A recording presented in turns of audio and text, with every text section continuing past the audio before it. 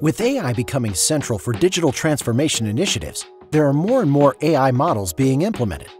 These models are key to uncovering insights and delivering business value.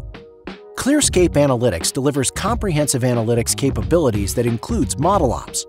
With ModelOps, models are stored and executed in the most scalable and fastest data platform, allowing management of an unlimited number of models as well as the opportunity to handle 1 million partitions of model scenario. Users can also score the models on demand or on batch as we read the data in the warehouse with very low latency. ModelOps was also built to be open and compatible for management of the largest variety of models with user-defined libraries and using your organization's secure mirror of libraries. ModelOps can manage both open source as well as models developed with any of the hundreds of Vantage in-database functions. ModelOps and ClearScape Analytics are included as part of Vantage 2.4, so you do not have to be dependent on other vendors and making Vantage the production platform for your models. The first step to using ModelOps is to log into ModelOps. Once you log in, you will immediately see a list of your projects. These projects can be linked to a Git repository. Each project can have multiple models. You can see here models developed using different languages. Different metadata information is also available. You can have models which are in Git, or you can also import models from universal formats such as PMML or ONNX. We call this approach Bring Your Own Model. Here you can also find a number of active models. This dashboard view of metadata is very useful when the number of models increase, as it helps to search and govern all your models in a clear way. Now, let us focus on a demo model, which is a demo for diabetes prediction. This model has different versions. Each version ID is created when you change either the model code, the data, or parameters. For example, you improve the model by including additional features. Tracking the code versioning of the model is very important, especially for explainability and reproducibility purposes. This can help you trace back any model scoring which you might have done in the past. This is also a mandatory requirement in regulated environments. Now, let's review the models deployed in this project. From this dashboard, operation teams can have access to all models deployed in a project and see whether models are deployed in Vantage or at the edge and who and when they were deployed.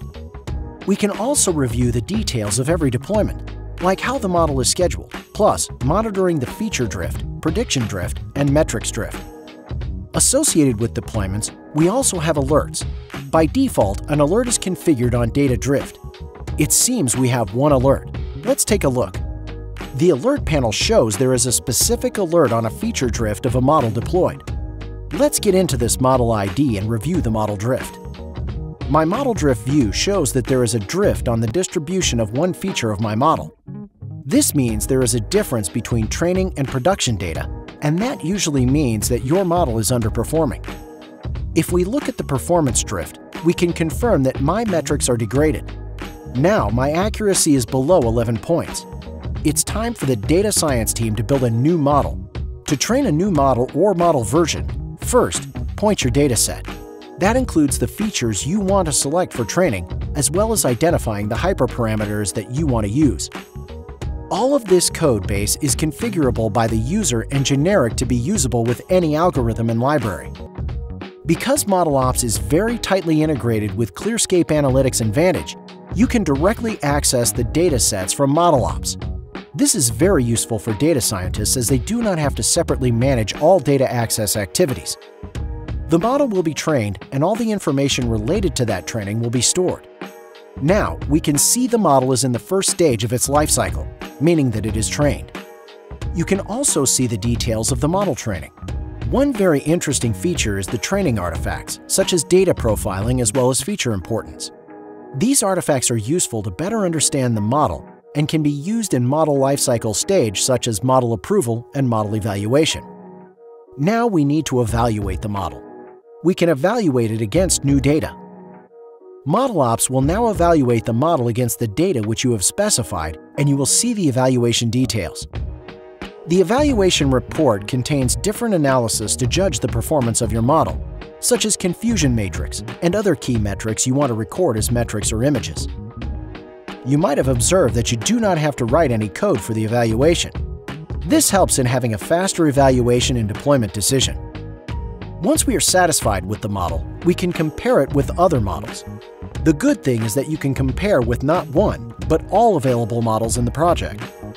We can see for the last model we trained a very nice accuracy point of 8.